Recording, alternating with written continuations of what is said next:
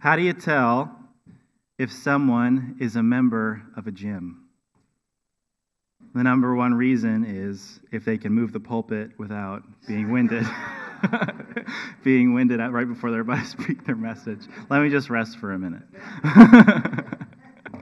How do you tell someone is a member of a gym? Call it out. What do you think? Big muscles. Big muscles. Okay, yeah, big muscles.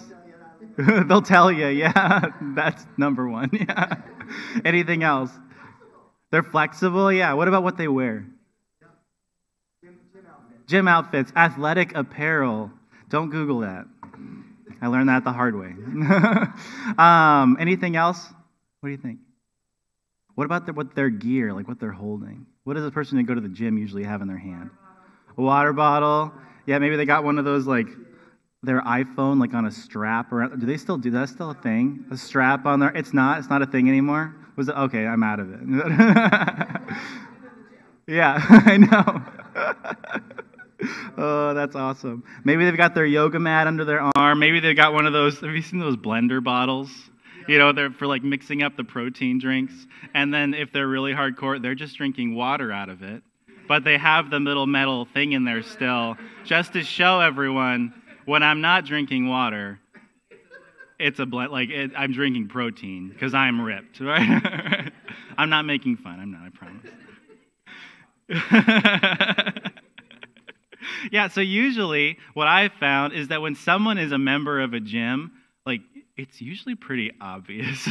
It's usually pretty obvious. Like, it's a dead giveaway. All the things they're wearing, the things they're holding, how they look physically, they're dead giveaways about their appearance and what they're doing that shows they are a member of a gym.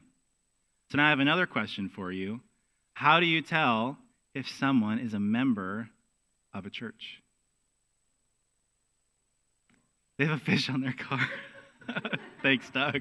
They have a fish on their car. Hopefully it's not, I've seen a couple of fishes. There's like the real fish, and then there's the Darwin eating a fish that's like super passive aggressive. And then the Christians just went straight aggressive and had like another Jesus fish eating the Darwin fish again. So it's like 3 fish, and I'm just waiting for like more, like how far will this go? You know, how far will this go? So they have a Jesus fish bumper sticker. How else can you tell if someone is a Christian, is a member of a church? They're holding a Bible. There you go. They're reading the Bible. They have one. Anything? What about the way they dress on Sunday morning? Their car isn't in the driveway on Sunday. Yeah, that's how a burglar tells if someone is a Christian. Maybe it's the way they act. Maybe they're kind. They're generous.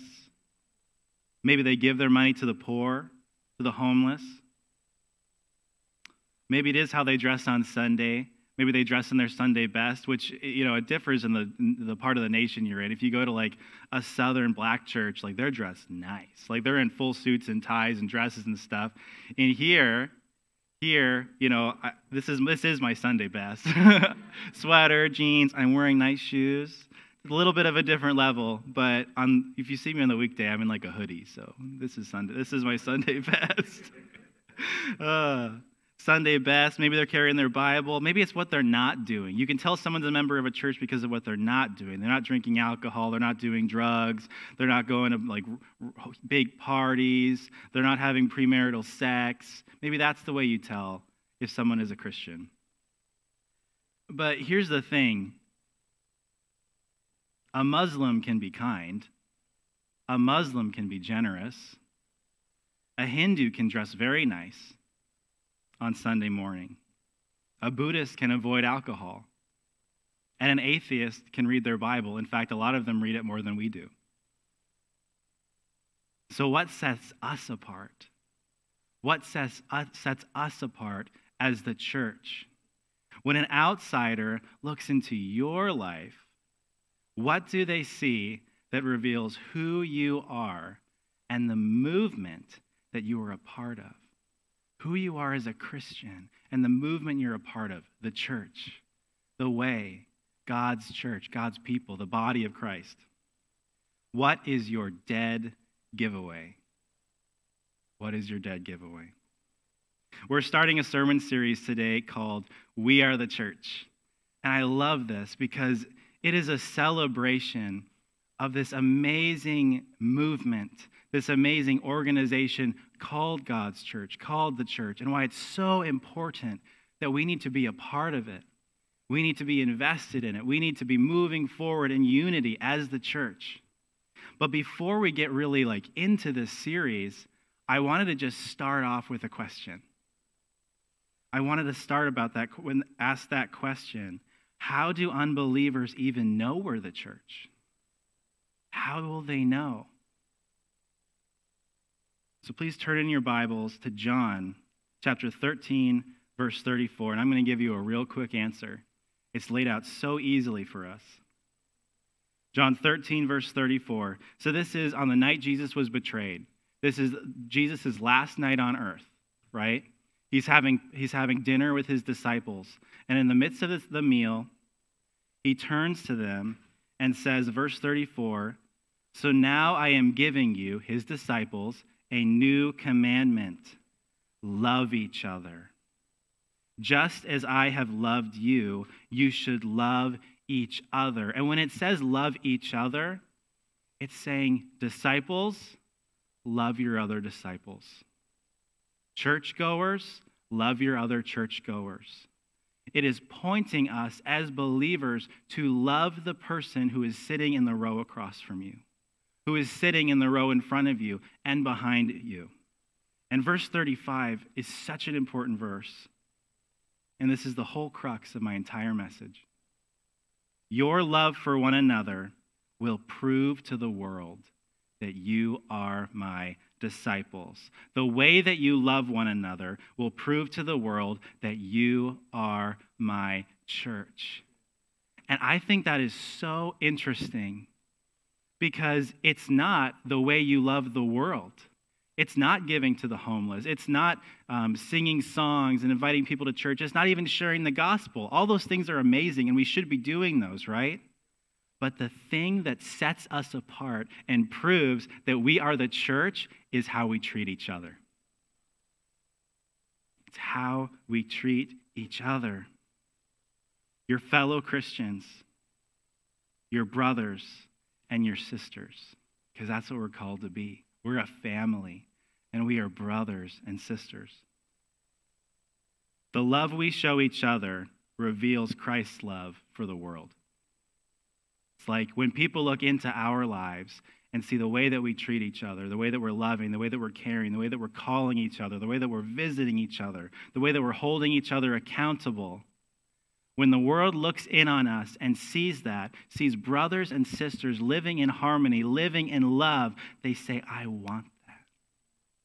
I want that kind of relationship. I want that kind of family. I want that kind of love in my life.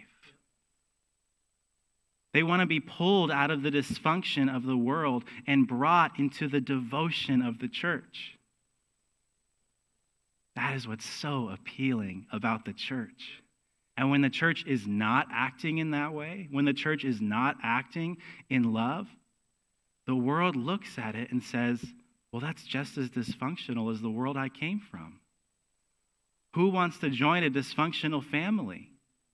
No one. I came from a dysfunctional, not me personally, but I came from a dysfunctional family. I don't want another one. I want something better. The world is looking for love. The world is looking for something greater to be a part of. Let's show them what it is. Let's show them what it is. Show Christ's love for them. Show Jesus' love for them by loving each other. Well, how do we do that? There had to be a how do we do that? How do we do that? And I went all around this for a long time about how to demonstrate to you and share with you what you need to do and what I need to do as a Christian in order to love my brother. And I could have made you a list, right? Well, we have 10 points to this message. Love them by doing this, love them by doing this, love them by doing this. But you know what I realized as I was doing that? You already know. I already know how to love you. You already know how to love me. The issue sometimes is our willingness to actually do it. We all know already how to love, how to give someone a call when they're struggling, how to pray for someone, how to visit them in the hospital, how to feed someone who's hungry. We know how to do that. We just got to go do it. And I could end my message right there. Just do it. But instead, I got about 50 minutes worth of content left.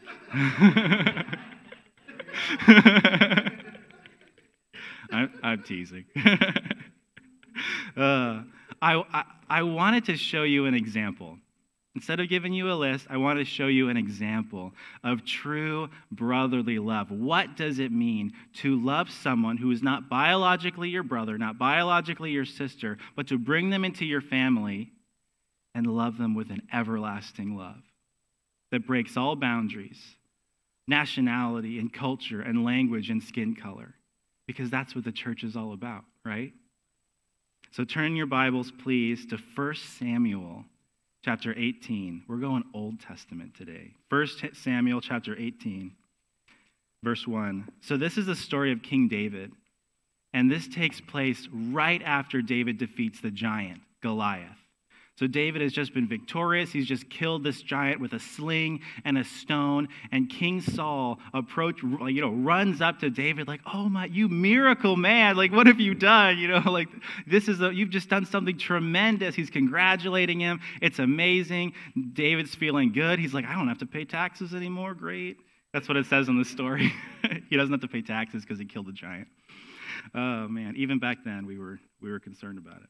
So chapter 18, verse 1, it says, after David had finished talking with Saul, Saul is just lighting him up. "I am so pleased with you, young man. You just saved hundreds of soldiers' lives by killing one man."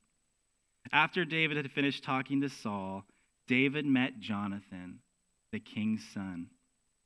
And there was an immediate bond between them, for Jonathan loved David. And the actual Hebrew words, the original language for this, it says the soul of Jonathan was knitted together with David's.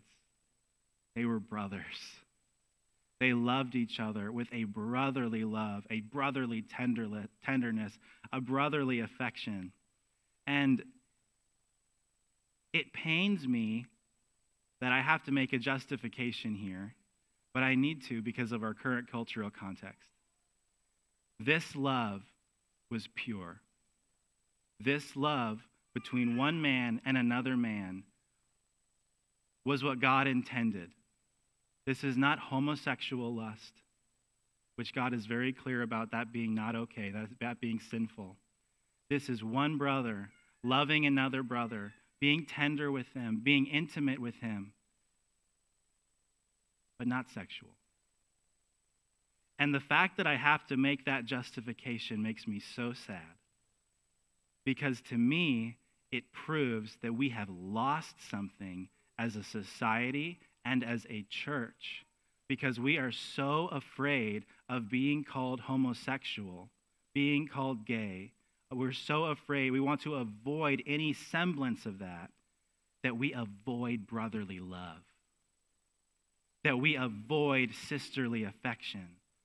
There used to be this thing, you go watch Little House on the Prairie. That was even 100 years ago, right? You'd see girls, they're just holding hands, walking down the street. They loved each other. They were friends. It wasn't sexual.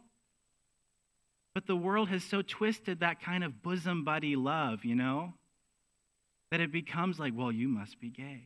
No. This is the love between sisters. This is the love between brothers. And it is something that is beautiful and is something that will last when we get to heaven. There won't be any giving or taking in marriage in heaven. Jesus says that. But we will have brothers and we will have sisters and we will be able to share with them the kind of love and tenderness and hope and joy for eternity. And I'm so looking forward to being freed from the shackles of this society. Amen? And as I say that, sometimes we choose to be shackled to it. Why don't we just show that kind of brotherly love to each other now? Not being afraid of what the world thinks. Because that kind of sisterly love now, because when we do that, I guarantee the world will take notice. They love each other. So that's what true love is. That's what love between a man and a man really is. A love between a woman and a woman. It doesn't have to be sexual. I can do that. Maybe if we teach that to the world, we'd solve the problem. Men would be able to experience true godly love with other men like they're supposed to, removing sexuality from it. And the same for women. Maybe men and women who struggle with homosexuality would actually be able to fulfill the longing of their hearts because they're able to experience intimacy and tenderness with those of the same sex without feeling like this must be sexual, this must be my sexual urge. I don't know. And none of that was in my sermon. But you know what? I think we need to talk about it. And I think we need to love each other. Amen? Amen. Their souls were knitted together. Verse 2, from that day on, Saul kept David with him and wouldn't let him return home. Oh, man, we can't do that nowadays.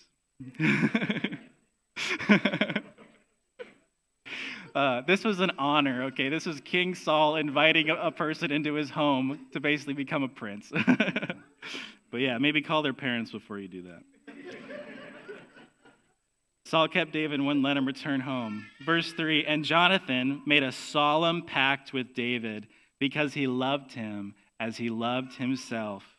Jonathan sealed this pact by taking off his royal robe, taking off his royal garment, and giving it to David, together with his sword, his bow, and his belt.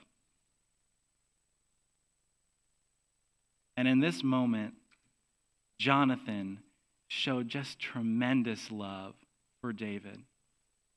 Agape love, everlasting love. And I think it is such a profound example that we and the church can look to. We can look at this love between David. We can look at this love between Jonathan, and we can learn from it. We can learn from it. So how did Jonathan love David? How did he demonstrate that true brotherly love that we so desperately need in our church today and the world is so desperately looking for in the outside?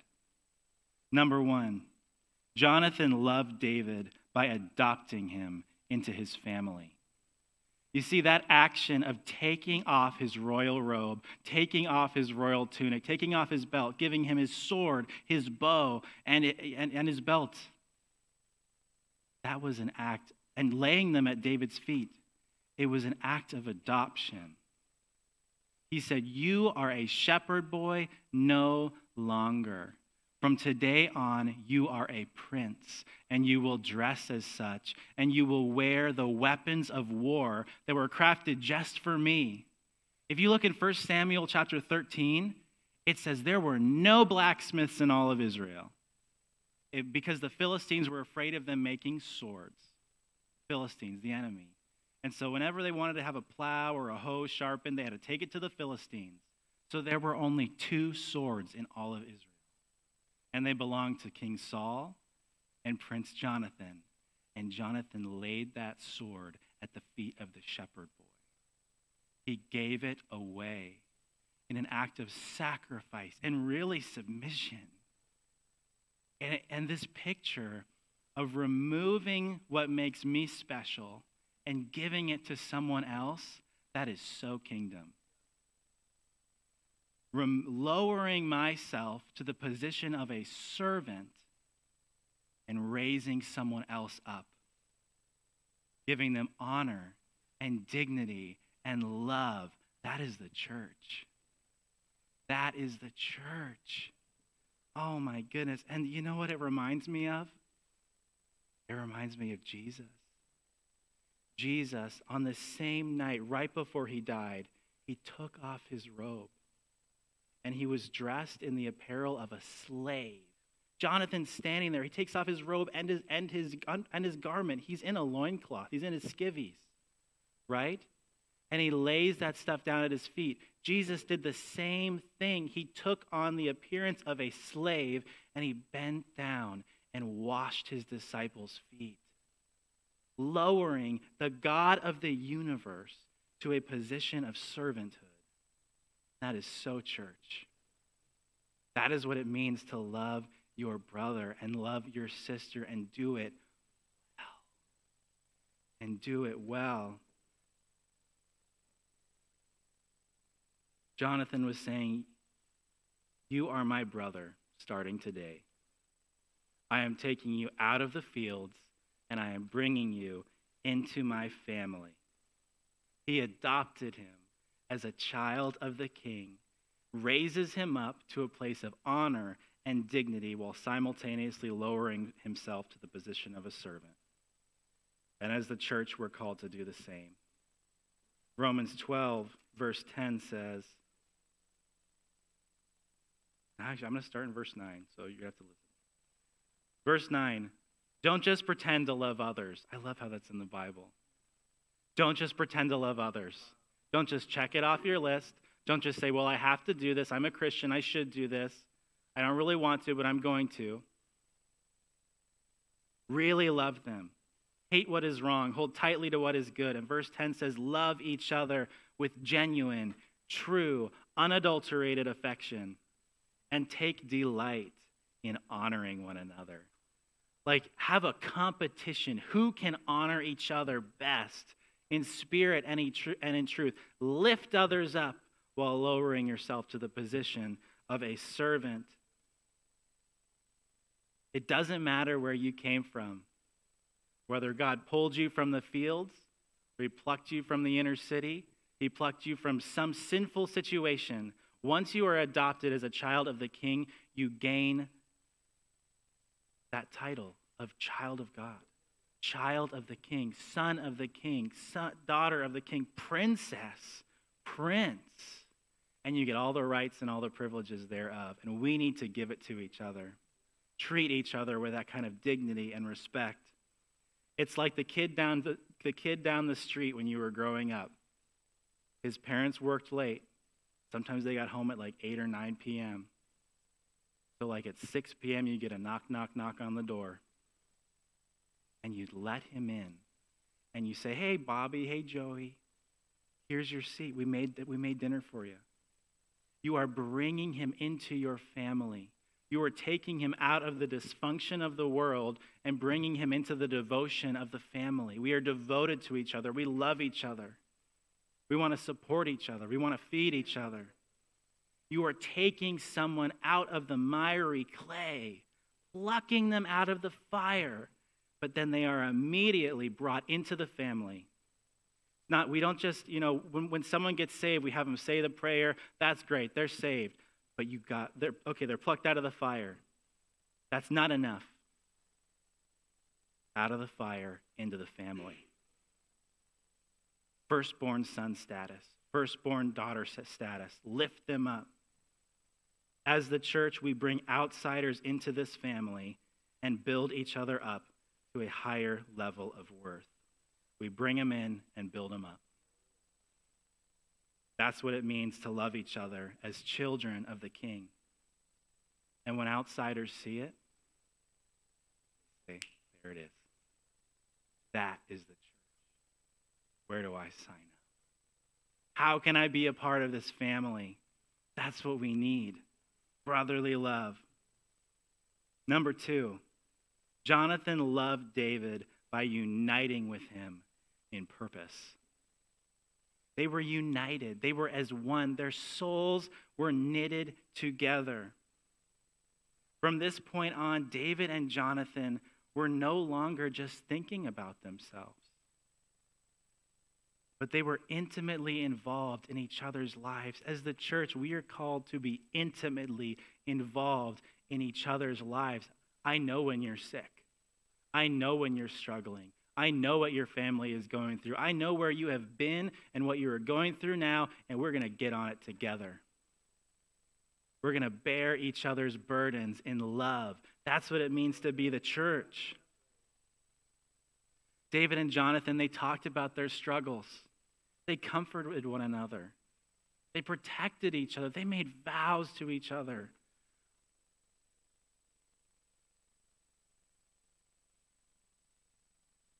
David would later become the king of Israel, which meant that Jonathan's father was killed, and his kingdom was stripped away from Jonathan's family. Jonathan and Saul were both killed in battle.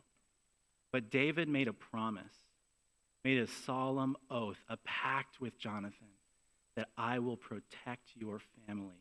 I will take care of your family, even after you are gone. And so you could think of it like the sacking of the city of Jerusalem. David was not a part of this, but his people thought, I'm going to gain favor with David by killing all of Saul's family, killing all of Jonathan's family, and they went in and they killed everyone. And David wept.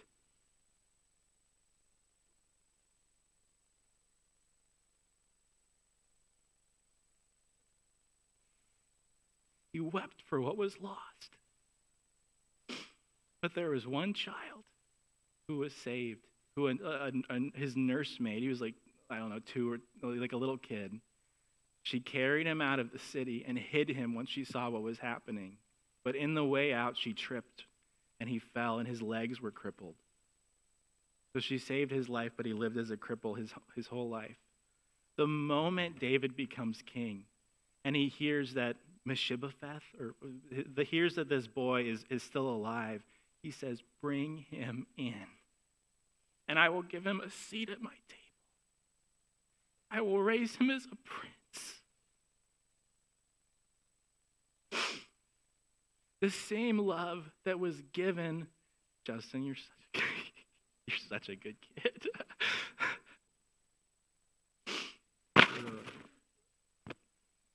The same love that was given to David, the same kind of sacrificial love, bringing a shepherd boy into the fold, becoming a king, a prince, a king, was shown to Jonathan's son. He did the same thing. I will give you a seat at my table. I will give you a royal robe. I will make you a prince, and I will treat you well the rest of your life. Brotherly love.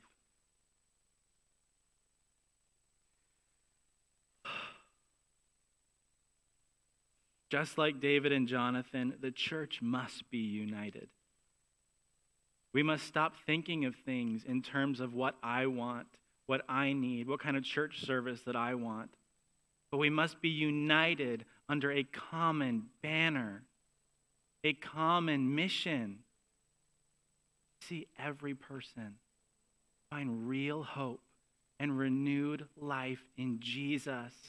If we can rally behind that, if we can be as one, a force moving forward together like an army. There was one order given and we did our job. We followed orders to see every person find real hope and renewed life in Jesus. Can you imagine? No one could stop us. No one could stand in our way. And when we are united in purpose and in mission, do you know what happens? We grow in love. 2 soldiers, one from New York, one from California, they would never meet. But they're shipped off to Afghanistan, shipped off overseas, and they fight under a common banner for a common purpose, and they become brothers. They would die for each other. They have each other's backs in thick or thin. And if one is lost, they suffer.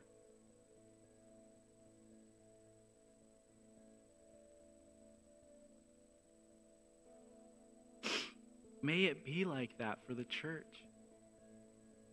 May we be so united under that common banner that we would die for each other. In John it says, there's no greater love than someone who would lay down their life for a friend. And we see that in the book of Acts, the early church, right when the church was starting.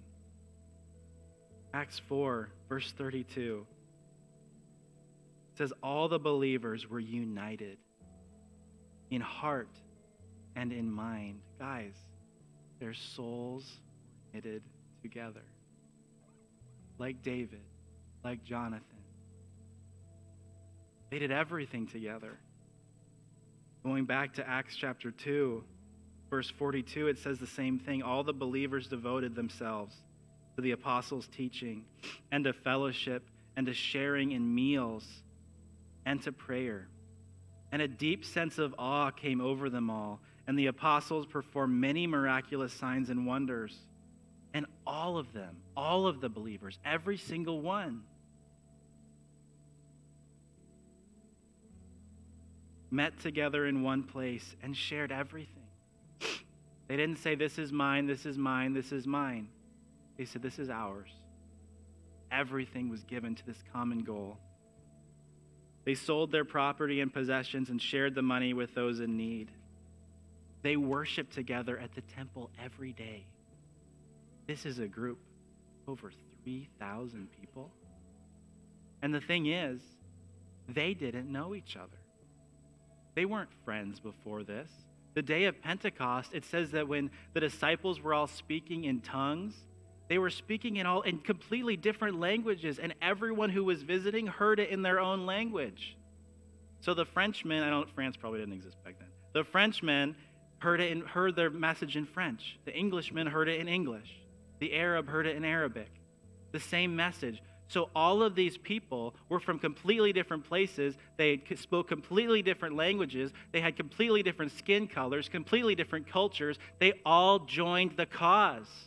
They were all united under the single banner of Jesus, and it didn't matter their skin color. It didn't matter the language they spoke. It didn't matter the culture, because they were united and because they loved each other with a desperate, intimate, tender love that has never been replicated.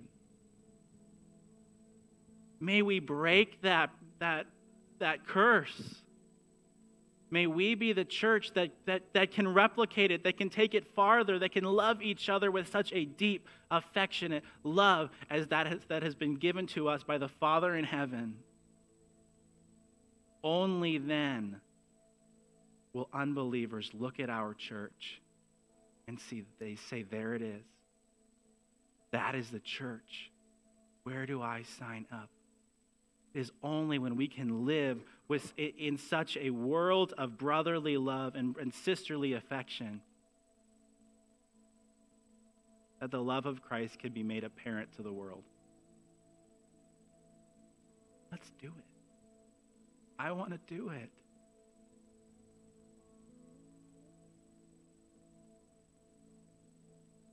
When the church is united in purpose and in love, the world takes notice. The world takes notice. Can you imagine it being said of our church? Their souls were knitted together. You read about it, in the history in heaven, there will be a book or something. Hope and Life Church. Their souls were knitted together, like that of David and of Jonathan, and like that of the early church. And they gave everything they had. Not just time, not just talents, not just treasure. They gave their whole souls up for the kingdom. They gave up their own wants, their ideals, and they said, I'm here for Jesus, and I'm here for you. We're not just 120 people pursuing God individually. We are one church pursuing God in a united front, sharing Jesus with everyone else. I love our church. And I think we can do it. I think we can do it. How many of you want it? How many of you want that? Show such distinct, tender love of God to one another. I want it. And you all know how. You all know how. But I'll give you the list. Here it is. Are you ready? I know it's in here somewhere. I can't find it. There it is. Call your brother. Pray for your sister. Visit them in the hospital. Feed them. Comfort them. Encourage them. Equip them for service. disciple them, raise them up, hold them accountable for their sins. Hold them accountable. And above all, forgive them. For they don't know what they're doing. Jesus said that from the cross. Forgive these people. They have no idea what they're doing. And neither do we. Show them the same love that Christ gave you and watch the world notice. Would you all stand to your feet?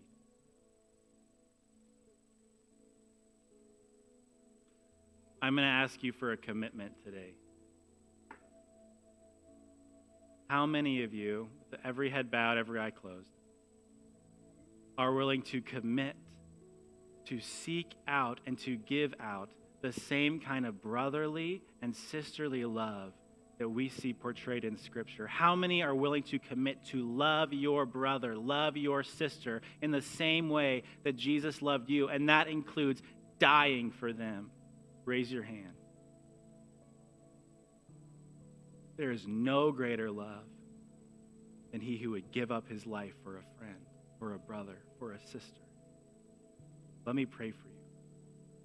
Jesus, we come into your presence by your blood, by the power of your blood, Jesus. And Lord, we see what we should be doing. We know what we should be doing. We know this great love that you have given us. It must be shared with each other. So, Lord, fill us with your Spirit. Fill us with your love, for God is love. Fill us with your presence, with you, that we may know how to love each other better. And hold us accountable, God, when we fail. Jesus, raise up our church. Raise up our church in a united front to bring real hope and renewed life to the world. See every person find Jesus and be invited into your great family, a family of devotion, not dysfunction. Help us, God, and bless every single person who strives for this, who works for this, and call us to greater heights. In Jesus' name, amen. Now, we don't end any message without giving an invitation to join this family. It is an open invitation. As I said before, it is a plucking you out of the fire and pulling you into the family. Every eye closed still. Is there anyone in this room or online who say, I want to be a part of that family? I want to put my faith in Jesus today. Please raise your hand. I see that hand. And if you're online, God sees you. God sees your hand. Raise it to him. Well, how do you do that? How do you join the family? Jesus says you turn from your sins. Say, I don't want to live that way anymore. And you turn to Jesus and you let him lead your life. Let him be your Lord, your Savior, and your guide. That's it. So I'm going to lead you in a prayer, and with everyone in here joining who is a Christian, would we just all pray this prayer together? Say, Jesus, I know I'm a sinner. Forgive me of my sins. I don't want to live that way anymore. I turn to you, Jesus, and make you Lord of my life. Save me, Jesus. And God, I will follow you all the days of my life. In Jesus' name, amen. Amen. And if you prayed that prayer, the answer is always, 100% of the time, yes. You are a member of the family. You have a place at the table. Knock on the door at any time. Amen. Let's love each other and love each other well. God bless. Great job, Pastor Christian. Thank you. And if you just raised your hand to put your faith in Jesus, I really want to encourage you to stop by the Following Jesus table in the lobby. And we have a free course that we are providing for you to help you grow in your relationship with Jesus. And we have a free swag bag. Now, I love something you said today, Pastor Christian, that we bring them in and build them up. We bring them in. Can we say that together? We bring them in and build them up. So knowing that one of the most powerful things you can do is invite someone into the family of God. Who in your life could you give a personal invitation to for the church? Who could you invite that is not part of a church that could be part of this loving community? Just think about that for a second. Who could you invite? And let's invite them. Amen? Amen. That's good. I love it. If there are 2 or 3 people that could just help with a little bit of setup right after the service for tonight, I invite you to do so, and I'll just meet with you. And I think that's it. So, Connect cards, that's it. If you have a Connect card, be sure to drop them in the back box. God bless you, everybody. Thanks for being here today. We'll see you next week. See you or tonight. See you tonight.